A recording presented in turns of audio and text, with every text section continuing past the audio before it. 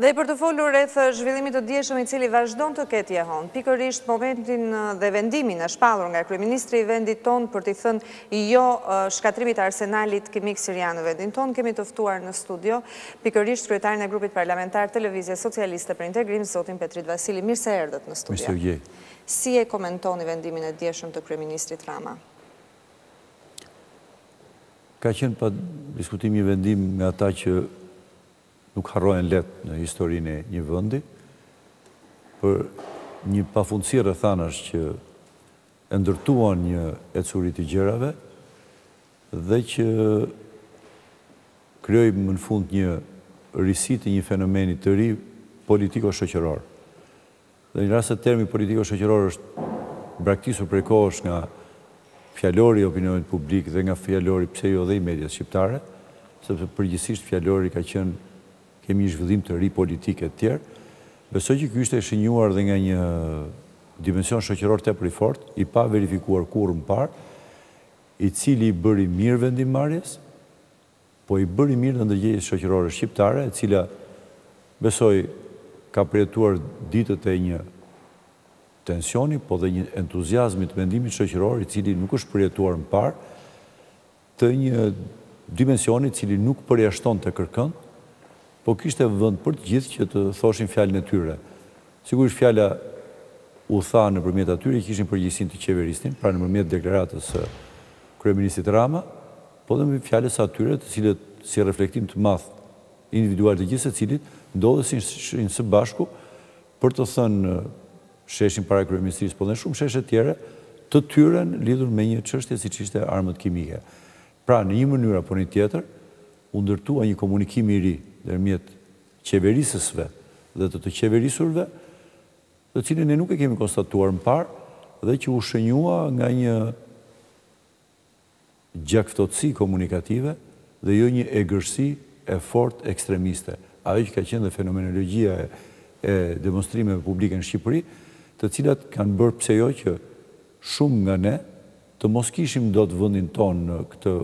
reflektim, po të ndiheshim ose të trembur o nga supresioni I qeverisë, apo nga ekstremizmi atyre që organizonin. Besoj që ky reflektimi I paqëm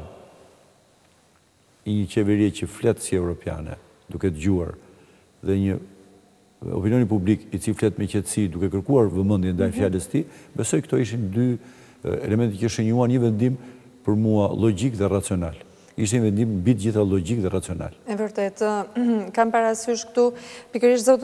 zotin Kajsiu I cili dje tha ne për herë të parë dolëm në shesh dhe nuk ndjem trysnin qoftë të policisë, qoftë të mitingjeve apo anti-mitingjeve të organizuara nga qeveria duke ju referuar qeverisë së kaluar. Megjithatë, analistët dje vunë në re një diferencë mes vendimit të zotit Rama, fjalisë fundit të fjalës tij dhe fjalimit të zotit Rama. Si u duk fjalimi I zotit Rama për para popullit? Fjalimi I zotit Rama kishte një logjik të strukturuar në një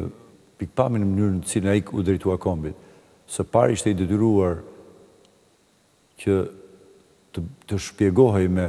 bashkëqytetarët e tij, sepse në fund është qytetari I parë I një qeverie të cilën qytetarët e kanë ndërtuar, ku ishte obligimi dhe bëri shumë mirë që u shpjegoj disa të pathëna, të cilët kishin shtyr atë si përfaqësues më të lartë politik qeverisë të votbesuarin e maxhorancës, për të shprehur gatishmërinë për një sipërmarrje të tillë si pjesë e një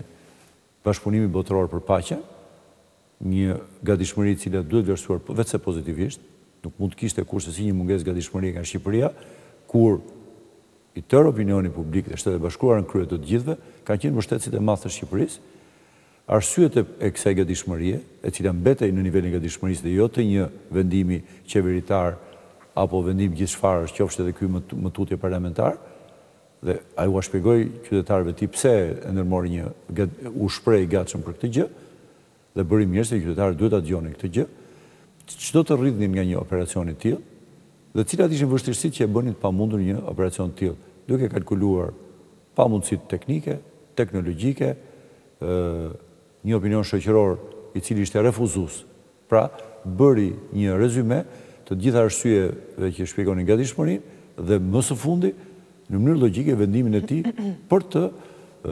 si vendim i kryeministrit, jo i qeverisë, sepse ai shpjegoi qartë që kjo çështje nuk shkoi deri në qeveri, pra për të bërë një vendim qeveritar apo një projekt vendim qeveritar, sepse kryeministri kishte analizuar në tërësinë e tij të tërë faktorët dhe përkundër gatishmërisë dhe arsyeën e pamundësisë së mungesës kushteve. I thënë ndryshe, pra një fjalim i cili ndilte dhe thoshte një jo entuziaste dhe patetike, do ishte jashtë logjikës politike, do ishte jashtë detyrimit për një shpjegim reciprok, qytetarët kishin thënë shumë, ambientalistët kishin thënë shumë, figurat e artit, shkencës, po dhe qytetarët tjerë kishin thënë shumë, dhe kryeministri tha arsyet e tij të mëdha edhe të heshtjes, sepse në fund ishte një operacion në kufit e konfidencialitetit, ku jo çdo gjë mund të komunikohej që në fillim, dhe në këtë mënyrë u përmbledh një dialog midis kryeministrit dhe opinionit publik, pra jo vetëm qytetarëve, sepse ishin dhe mira të tjerë që fal mediave tuaja e ndiqnin nga familjet e tyre, dhe të gjithë kuptuan se pse ne jemi të gatshëm, do vazhdojmë të jemi të gatshëm të jemi pjesë e operacioneve të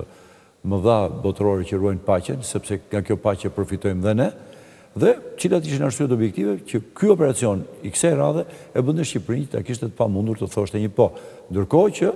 kujtojmë që Shqipëria ka thënë po të një pasnjëshme, qoftë për marrin pjesë në operacione paqërujtëse, apo dhe për të dhënë strehim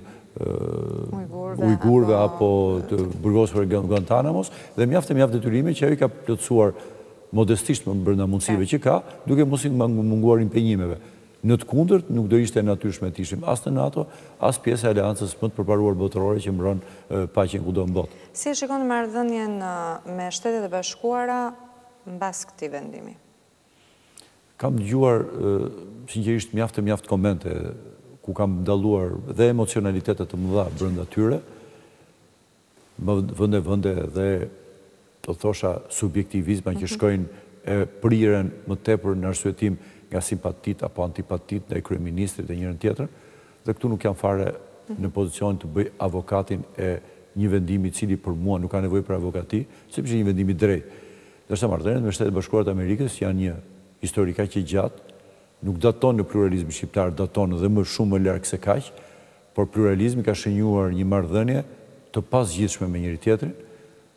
Në të vërtetë ne nuk mund të bëjmë dot pa partneritetin dhe mbështetjen e Shtetit Bashkuar të Amerikës. Dhe Shtetet Bashkuar të Amerikës dinë që kanë një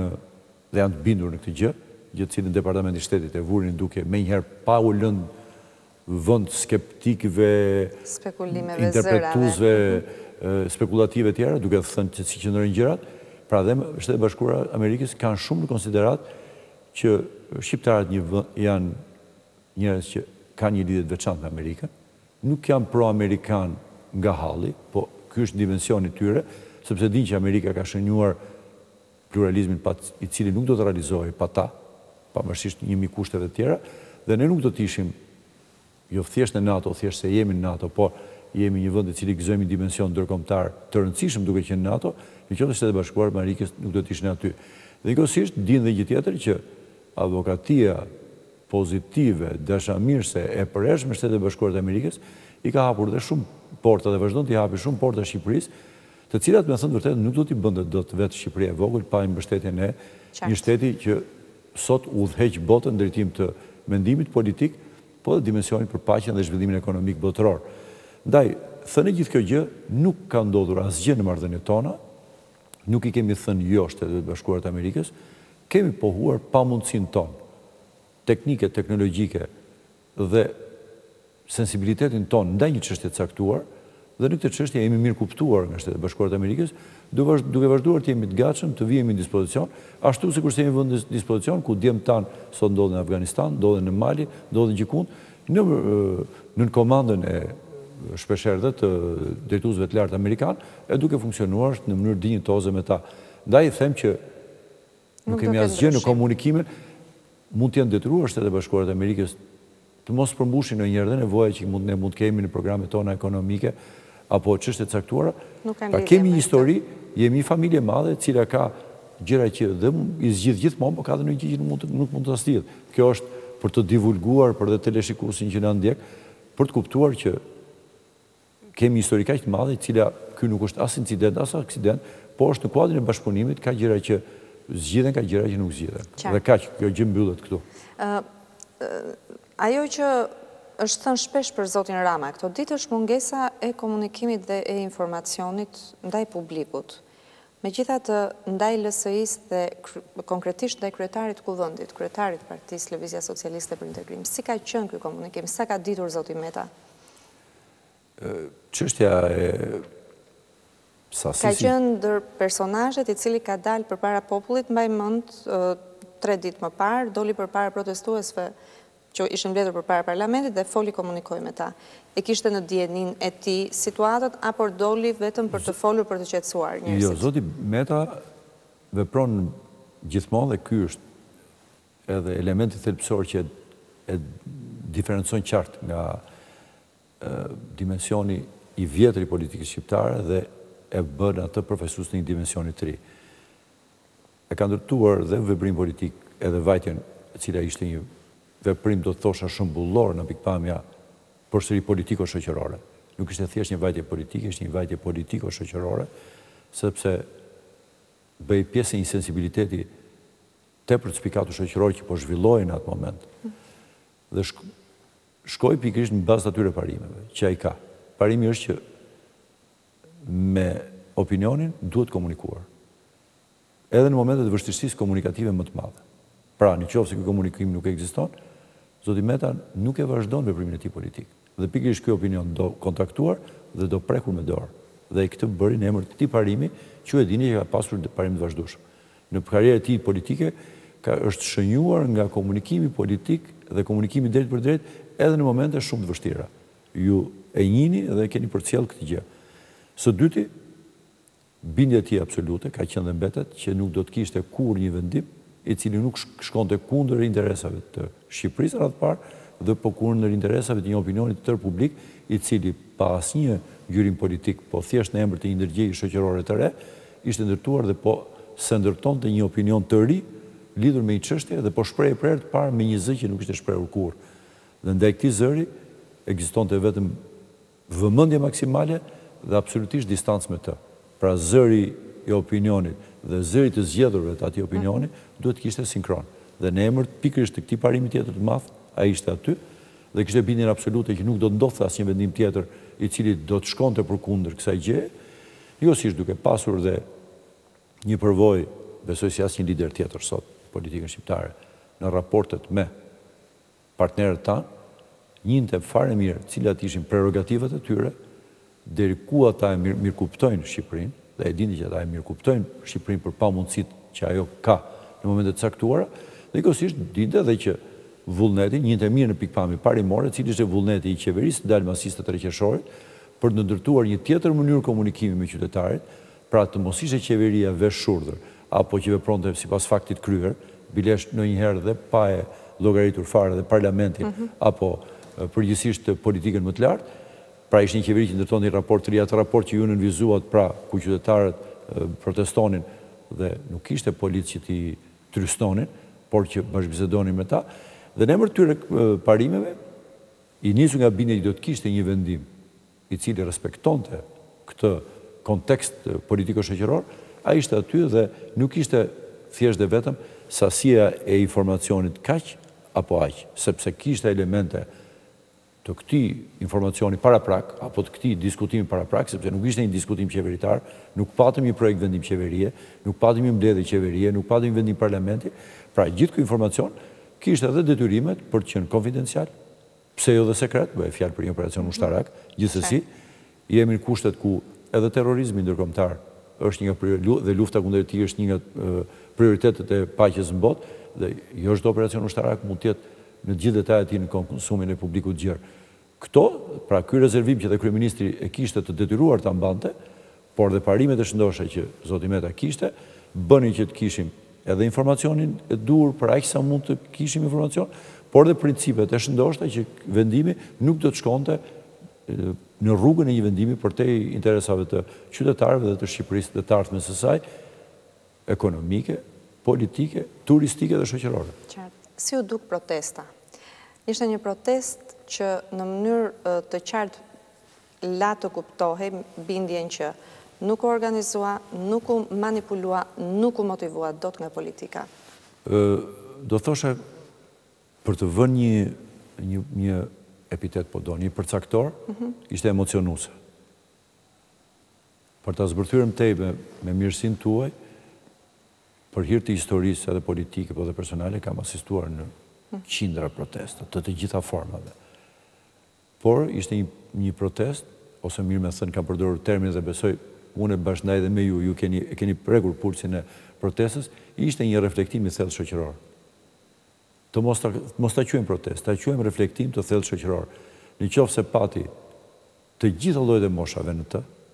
nga shumë të moshuarit deri tek më të rit, ky është reflektim shoqëror, nuk është thjesht protest. Protestojnë një grup i kufizuar, i pakënaqur për një gjë. Po kur reflektimi është i tillë,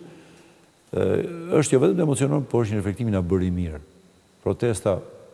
foli në mënyrë europiane, foli me një gjuhë që nuk e njihnim. Kemi parë protesta të egra, ashpërsi,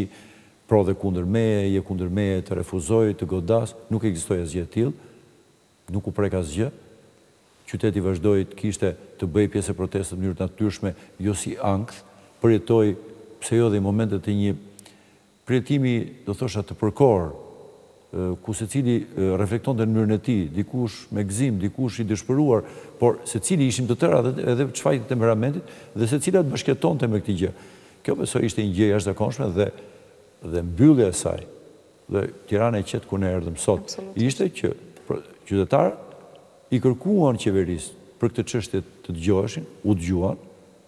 Nuk i kërkuan qeverisë të ikë me vrap, të shporret, të bëhet, sepse detyra e qeverisë është qeverisë dhe momentet caktuar për vendimin e saj të konsultohet me qytetarët, si jo për çdo vendim është e detyruar. Ama nëse arritëm këtë dimension të ri, sepse në historinë 20 vjeçare të politikës dhe të pluralizmit shqiptar, ky është një moment zhvillimi politiko-shoqëror dhe duhet konsideruar si i tillë, dhe nëse ky po të doni komunikim i ri, qeveri dhe të zgjedhur, u vendos, duhet jemi të lumtur. Nuk duhet të kemi gëzimin që këto dështojnë, apo mbyten me dhunë, edhe të gjithë gëzohen, apo goditen edhe përzihen, apo nuk arrin të artikulohet, nuk thot dot, ne gëzohemi për një protestë belbacuke, e cila nuk thot asgjë. Fragmentare, asnjë gëzohet. Në rast se ju të gjithë menduat që duhet vemi të shikojmë, të bëjmë pjesë, të themi tonën, ose mbasi mbaruam punën, shkojmë atje dhe pam një ambient që nuk na turistonte, besoj që ai që quhet reflektimi i madh komunitar, pra i komunitetit, i shoqërisë, gjeti mundësinë të zhvillohet në këtë mënyrë kaq të paqme, duhet jemi gjithë gëzuar. Dhe unë kam përdorur në një media tjetër një përcaktor, që do vazhdoj ta them pa u lodhur, patëm vetëm një proces që prodhoi vetëm fitues. Qeveria pati një të fitojë një dimension të ri, qytetarët fituan një dimension të ri, opozita shqiptare fitoi një dimension të ri për të mos bërë gjërat e gabuara, besoj kanë nxjerrë dhe mësimet e saj në momentin kur u refuzuat politikizoi protesta, pra është e jona, nuk është e kërkujt tjetër, ky është mesazhi i qytetarëve, pra të gjithë fituan. Dhe në këtë pikë analizë duhet i kthehemi cilat ishin fitoret që patëm. Do vjetë mendim politika shqiptare përballë këtij brezi që po rritet, i cili e tha shumë qartë mesazhin e tij. Është një brez që ne vumre që mund të flasë ndryshe, mund të artikulohet ndryshe nga studiot e lajmeve, studiot e analistëve apo sallat e parlamentit, por është një brez që artikulon qartë atë që do, si e kërkon, kur e kërkon dhe që është i qartë me veten e tij dhe me ata që ka përballë. Do vjetë mendime politika përballë kësaj situate të re në komunikim? Mbas 20 e ca vjetësh, politika e kishte përballë të lindurit e pluralizmit. Duhet ta pranojmë këtë fakt. Nuk jam unë i lindur i pluralizmit, nuk kam lindur një kohë tjetër. Përballë ishin me qindra, me mijëra njerëz të lindur në pluralizëm. Pra të lindur në një mentalitet të ri, në një botë hapur, në një botë komunikative. Detyrimisht, mënyra se si do qeverisen të lindurit e pluralizmit kërkon dimensione të reja, kjo kërkon një mendje hapje të re, dhe mbi të gjitha kërkon atë që me lejen tuaj do ta rimerja si fakt me se ne e zum, atë mënyrë të cilën Ilir Meta bëri duke komunikuar me ta. Nuk mund qeveriset pa prekur në lëkurë atë që i shqetësuar ndodhet në shesh. I pa kërkuar nga kërkush, i pa imponuar nga kërkush, po që ndërgjegja e ka prur atje. Duhet përpiqemi të pa u lodhur, të flasim e të komunikojmë që bindjet tona të jenë bindjet përbashkëta. Bindjet e imponuara nuk janë më bindjet e pluralizmit. Kjo ka përfunduar dhe besoj kjo shënoi